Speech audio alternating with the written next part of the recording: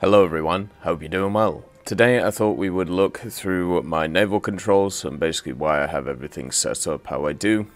This is going to be the last video in this new updated series for the controls video because, to be quite honest with you, I don't play a lot of helicopters, so my helicopter controls are incredibly basic and I mainly rely on the multi-function menu. When it comes to the other three game modes though, I use a lot of them, or I use a ton of the controls a little bit differently to some people, just to try and get the maximum amount out of them. When it comes to naval though, a lot of the controls are standardized because they are super simple. It is pretty much as simple as that at the end of the day. The naval controls are set up pretty well already from default, and also at the same time, if you're in a naval vehicle, the bottom area tells you quite a lot of the controls that you can just use. You can move them around to try and, make it a little bit better for yourself. So, if you need to change controls to kind of fit your hand, but generally they're not too bad in naval at all. So when we start off with the controls for naval, we have a look at the movement stuff, and I use the general things for the main engine and then the naval vessel steering. So basically S and W, and then also we use A and D. So we use WASD for left and right, and then forward and back. I also have it mapped to my arrow keys. The reason why I have it mapped to my arrow keys is because I do actually have a lot of controls on the numpad, so if I want to quickly change where I'm going in something like a PT boat or a coastal vessel and also change stuff on the numpad, then that's why I have them both mapped to the same thing. So just means a simple move of the hand to the arrow keys instead of the WASD, and then we can do the numpad stuff, which we'll talk about in a little bit. And yeah, it's as simple as that. I think it's good to have a halt bound. The reason for this is because one of the problems with naval vessels is sometimes they, especially the large ones, they take ages to actually stop as a vehicle, and using the halt can make it a lot quicker than having to go through the stuff. So just to give you like an idea of what I mean when it comes to this, so it's much easier for a vehicle to come to a stop if you completely cut off all of its power at once. So if you have like a larger ship, for example, which does take a long time to be able to stop, generally what you want to do is you want to just if you hit S, right, which is like moving it back down to 0, you can see it takes quite a lot of time to get to that because you have to go through all of the different things, where if you just hit num 0, it goes straight full back. And what this means is it will slow it down as quick as possible, and then when it gets to 0, it will actually equal out and make sure that it brings you to a full stop. So it can kind of do it automatically for you. You don't have to worry about the idea of being in a bit of a pinch or anything. You can see as it gets closer to 0, it actually goes to the stop. So it's an automatic way of being able to slow yourself down as quick as you possibly can. So that's really useful if you're in certain situations, like if you're trying to like peek around a hill, or if you're trying to get to a cap zone or something. So the halt is really nice for that. Firing is simple, so we have LMB, the left mouse button as the fire. I also use RMB as the zoom in general, and also at the same time we have the primary weapon, secondary weapon, and anti-aircraft gun all on num 1, 2, and 3. So this means that if I want to use any one independently, I can just, quick switch between them. It's very easy to do. Usually I mainly use the primary weapon, but on some vehicles I will use the secondaries as the main weapon, just because, for certain American vehicles, for example, they have like a 3-inch gun, and then they have a bunch of 40s on them. Well, the 3-inch gun is nowhere near as powerful as the bunch of 40s, so it's nice to use the 40s instead of it. And the key thing here, right? So this is one of the key things when it comes to aiming in War Thunder, and also using controls when it comes to the actual naval stuff. Ranging shot. Now that may sound really weird, that this is one of the major controls, but I'll show you why. So I have this set to MB5, which is one of my mouse buttons. It's right next to my LMB, so it's really easy to hit, and that's, you know, generally what I want to go for. I have turret ranging shot off because I don't actually use ranging shot for ranging, and also at the same time the main caliber shooting with one button, main and auxiliary caliber shooting with one button, I have turned off because I don't actually want to overheat my guns over and over and over again when it comes to auxiliary stuff. I feel like this should be a toggle option in the game, linked to a control button instead of an on and off in the actual controls. If that was the case, then I would definitely do it, but since it's a toggle on and off, it's just cumbersome, and it only works for certain vehicles and not others. So let's talk about the ranging shot stuff. Now, I talked about this in how to aim in Naval, you know, how to properly aim and why it's kind of important. So if we take a vehicle, I don't know, we can take like the Cleveland, any will do at this point, but I want to show you a little bit of a trick, and you do have to turn a few things off for this. So first of all, if you're one of those people who likes having the realistic aiming, or well, you can do the realistic aiming with it, but if you have the follow bullet camera, you need to turn that off. Always, by the way, have highlight projectile 4-point on this one if you play arcade, because it means that it tells you where your actual it tells you where all of your stuff will actually be able to drop. But one of the things that is quite important is using ranging shot over standard shot. So if you use standard shot, this is what it looks like. So it fires all of your guns at the same time. Now there's no problem with this, you know, it's not like a huge issue or anything like that. What it basically means is you will end up, you know, firing everything at once.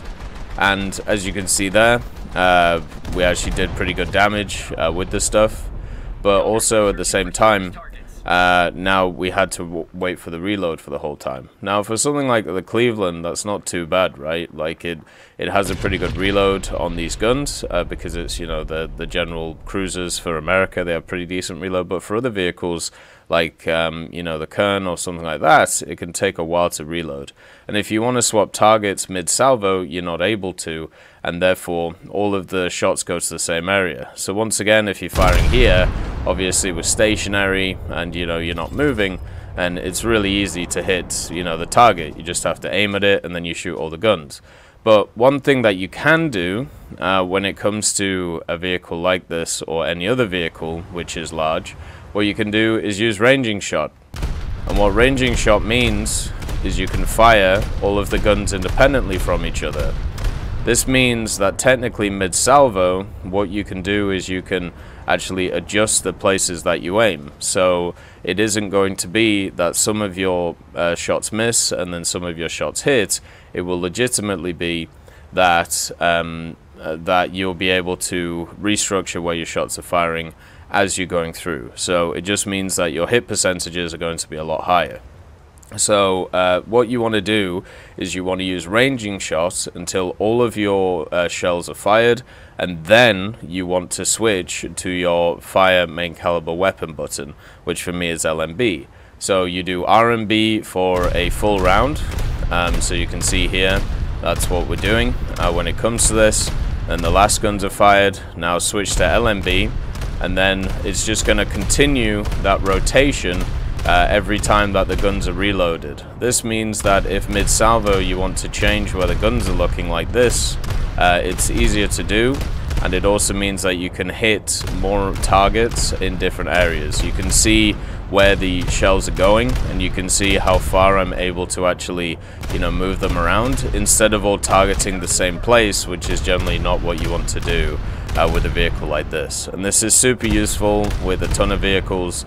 I highly recommend doing it. It's one of the reasons why I'm able to output more damage than a lot of other people when it comes to this game mode, because it means you can target different areas of the ship at different times. So you don't have to just go after one ammo rack, you can go after several at the same time. So that's one of the key things when it comes to aiming in Naval that is incredibly important, and I feel like undervalued or just underused by a lot of people. So that's something to think about. Looking at the next stuff, once again, turret ranging shot, don't need to use that because we use all the ranging shots. Turn that off just so you don't overheat secondary guns. And then the next ones are pretty self-explanatory. You have launch torpedoes, depth charges, mines, and mortar. So I have mines and mortar on the same one. You could swap these, but if I'm quite honest with you, I never use mortars. They're completely useless in the game. I do sometimes use depth charges, but once again, they're very much useless in the game. And I use torpedoes, so therefore I put them on my space. Q is also the torpedo aiming, which is next to my WASD, so it's very easy to hit. And then also target gunner targets is next to WASD, so once again, easy to change and easy to hit. My rockets are set up to the same buttons that I have for the that I have in that I have in realistic, like air. So you can set them to R or you can set them to control, which is what I have them both set to in air. And also at the same time, smoke grenades and smoke screening once again mirror the air stuff, the ground stuff, so it's just easier to remember these things. Also, manual targeting of primary caliber and auxiliary caliber and anti-aircraft caliber shell. This is super useful. This is really, really useful. And another, once again, very undervalued thing when it comes to a lot of people. So let's get a machine which has decent secondary caliber stuff. So, for example, if you are worried that your AI is shooting at the wrong stuff, right? Which, a lot of the time it can be. What you can do is you can actually set your AI to hit certain things. So if you have those controls set up, which is, manual targeting for these, let's say you want to shoot that cruiser with your secondaries, you can just hit this button and you can see above it, it actually has that marker now. Then you can even set it up with the other ones. And this means that your guns are going to shoot at that ship. Now, right now, we have them turned off. So they're not going to shoot, and they're also out of range. But you can see, once we actually tell them to go, like they're actually going to go and attack it. Since the secondaries are in range, but the AAs aren't. So the AAs are going to shoot whatever they want, but the secondaries are going to shoot this ship. Now let's say we want to change it, so let's put the secondaries over here, and then also the tertiaries over here, so the AAs, and you can see the AIs have actually swapped target.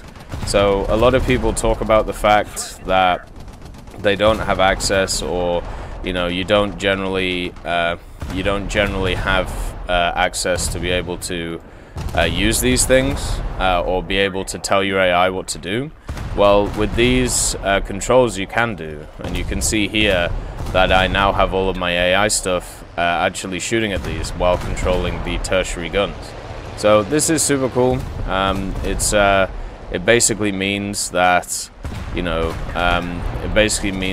you're able to actually do this. Now, obviously, the AI is not very good at shooting unless you have them maxed out, and even then they're pretty bad at shooting. I mean, where is that going?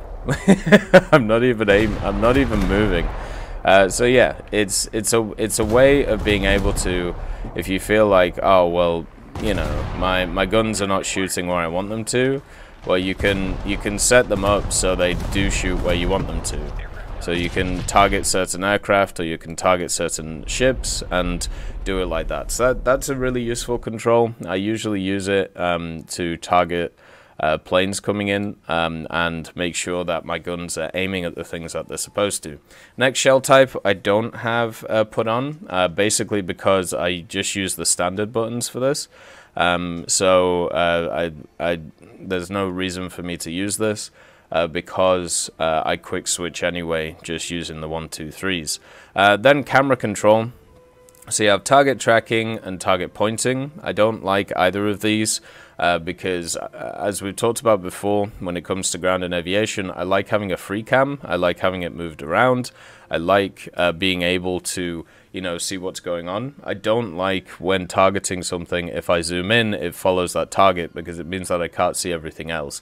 So I deselect these to make it easier for me to, you know, not see these things. Also some basic radar controls, so on off, change radar scope scale, and also select radar target to lock onto.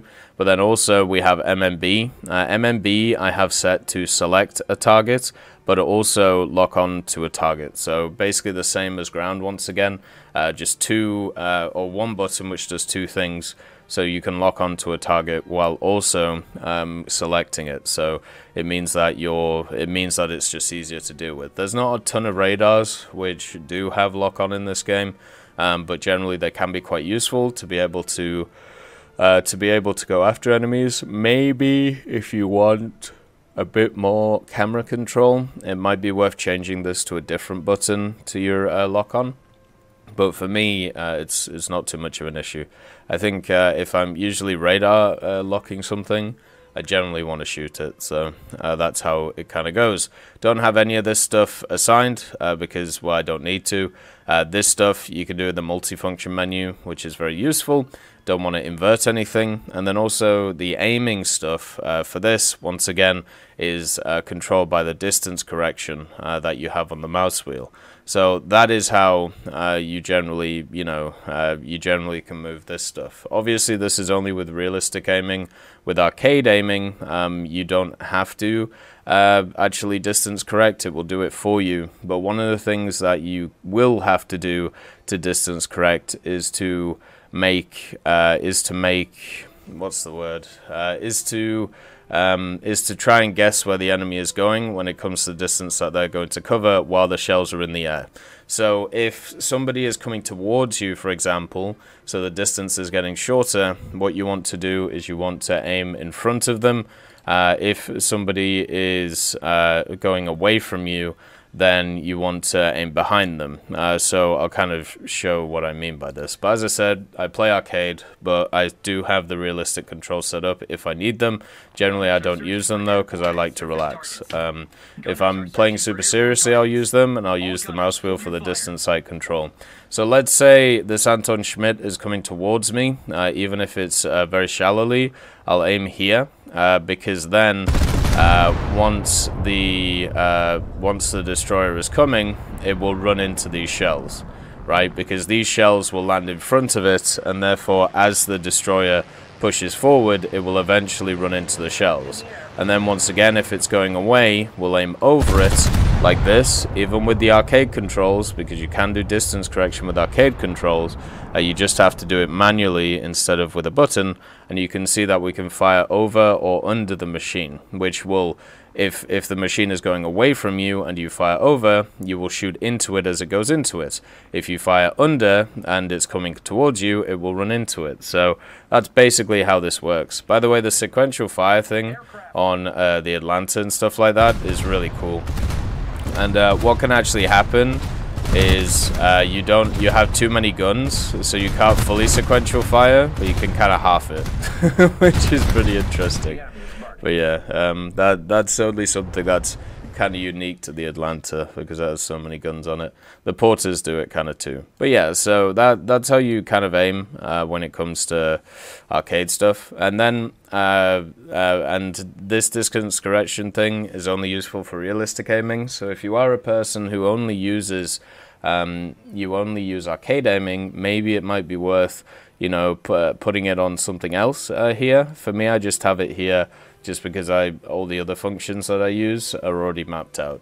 So you have the type of shells mapped out, also artillery strike and extinguish fire.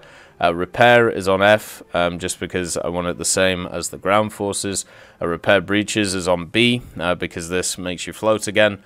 You can actually set these to automatic if you want. I would advise not to, basically because if you set them to automatic, generally if all of them get popped at once, like let's say you get set on fire, then you have to repair, then you're also sinking, they'll all take a ton of time to be able to fix, instead of if you do them individually.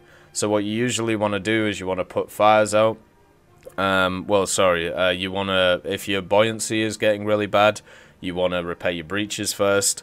If that's not too bad, then you want to put the fires out first, and then you want to repair. So repair always comes last when it comes to those things, basically because of the fact that if you repair while on fire, the fire will keep causing things to break, so your repair time will just keep increasing over and over and over again. So yeah, simple as really. Then towing cable is pretty self-explanatory. It's once again in that little bottom menu that they have. Makes it very easy to look at, very easy to deal with. I don't have any of this stuff assigned because, as I said, I use the aiming method I showed before, and also have it assigned to my mouse wheel, so it doesn't really matter too much. Then also, surveillance aircraft is launched on U, and also the Alt-U uses the catapult deactivation, and I think it's Alt-G to do the smoke screen. I can't actually remember though. One of these machines has a hydroplane. Yeah, it's this one, the good old Trenton. But overall, I really like the hydroplane mechanic, by the way. I think it's super cool. So I hope they continue with stuff like that. But you can see it's U to use. Let's just turn off my guns real quick. It's U to use for me, and there we go. And let's set it off. And then it's Alt-G to use the smoke screen, like this. And once again, all those controls are kind of shown, so you can see them. And they've definitely made the smoke screen a hell of a lot bigger now than before, but it also lasts for a lot shorter time. So it's a thick boy, but it is not a long boy, which is incredibly sad. But yeah, those are the basic controls for the hydroplane. I haven't screwed with them too much. I might want to change Alt-G to something else. Generally, I don't like using Alt for button, or Alt-U, sorry. I don't like using Alt and a button because, as we talked about before, small hands. So being able to reach across like the keyboard to stuff kind of sucks. So I might want to change that to something like O or things like that, or you know, K is usually not used, so it'll be easier to deal with, and everything else kind of, you know, fits how it goes. So yeah, that's pretty much my naval controls. I think they're pretty self-explanatory. There's nothing too crazy there. And when it comes to the naval battle settings, you know, depth charge time, you can obviously set to whatever you want. Shooting without alignment, so, you know, this means that they will just generally just shoot anyway. Save the type of AI firing modes, and obviously, you know, you can set this to whatever you want. You can change this on the fly. Automatic torpedo forestall enabled, which is good. And then highlight projectiles 4-point. If you use arcade, you have to turn this on. It makes shooting large caliber guns at distance so much easier, and also being able to correct so much easier. Highlight targeting point as well. Obviously you want this on as well.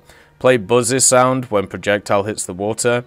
I don't need random extra sounds, especially since naval is already really loud.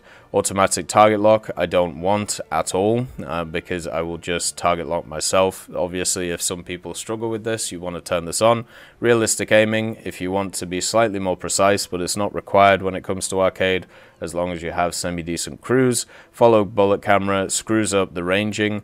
Does look cool, I suppose, but it screws up the ranging and also means that you are limited when it comes to looking around the place. So it's a no from me. It takes away from me being able to aim properly. So that is all of the controls that I use for naval. Some of it's self-explanatory, some of it's a little bit complicated, but overall it's probably the more basic of the three, but it works for me. It's as simple as that. I hope you all have a wonderful day, and I'll see you next time. I'd just like to thank Nicholas Richardson, Elove Goat, Pyman675, Winter Scientist, Merciless Reaper, Jerry Prevolt, Megadino King, Orange Tail, Teddy, John Ryman, Universe, Ambrosius McClellan, Daniel Stanton, Moxie, B. Young, Uncle Bean, Sem Arslan, Derek R., Bareen, Lafouche, and Samuel Slick for supporting the channel.